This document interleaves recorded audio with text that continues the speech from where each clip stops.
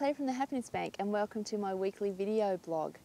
This week I want to chat to you about two different parts to happiness. I've been reading a little bit lately about eudaimonic happiness and hedonistic happiness.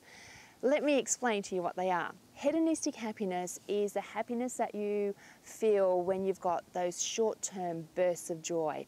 So for example, going on a holiday would be hedonistic happiness because it doesn't stick around. So you're happy for those 2 weeks of your holiday, and then when you get back, you've kind of got to get back into the grind of work. So you've had this excitement and this happiness, this sudden burst of happiness, which is very hedonistic, and then you have to come back to reality.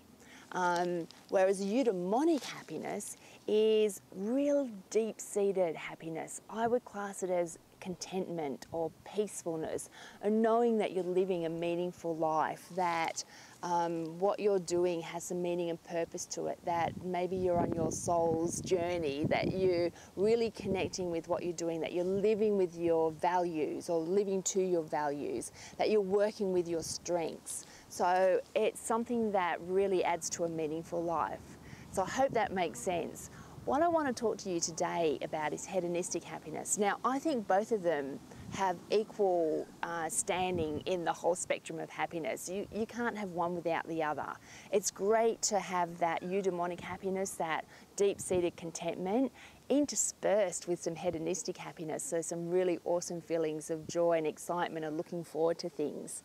Now, in the hedonistic happiness spectrum, one of the things that I think is really important for you to do is to practice a little bit of self-love. And I know self-love has been bandied around so much.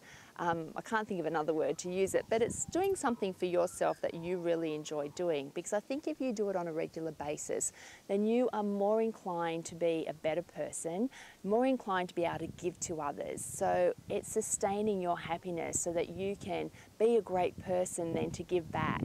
And there's absolutely nothing wrong with doing a little bit of hedonistic happiness on yourself. So my encouragement to you to come up with some things that you really love doing is to write down maybe your top 5. What are the top 5 things that you love doing? I've written them on a card and I've slipped them into my wallet so that I can revisit it all the time and go, keep myself accountable. It's like, hey Claire, have you done some of these things this month? And if not, why not? Because I know it's really important for me to do those things to sustain some of my happiness. So I'm going to share them with you.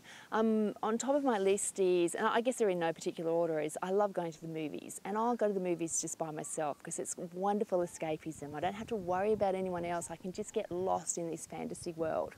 So I love going to the movies. Number 2, I love reading. So I've always got a good book by me. It's like having a best friend there all the time. It's always there to pick up and read and get lost again. Number 3, I love coming out by the water, to be by nature. Water is my thing. It calms me. So I'll always come out by the water. Hate ants and moths and insects, by the way. So I'm kind of battling some ants here at the moment, but it's worth it to be by the water. Number 4, I love music. So if I can get to a theatre and see a musical, man, you'll catch me there all the time. Well, actually, I'm lying. I don't go there all the time. It's kind of a bit too expensive, but I always make sure I can, do some theatre at least once or twice a year. And the last one is coffee with girlfriends, or I catch up with my girlfriends. They're like food for my soul. I always feel so uplifted when I've spent some time with my girlfriends. So that's my 5 top list, and I always make sure that I do it at least once or twice a month. So happiness deposits for you this week is to write down your 5 top things that you love doing, slip them into your wallet, and then make sure that you do them once a month or twice a month, or as often as you can. Have an awesome week. Enjoy everything that you do. Keep colouring this world with health and happiness, and I will look forward to seeing you next time.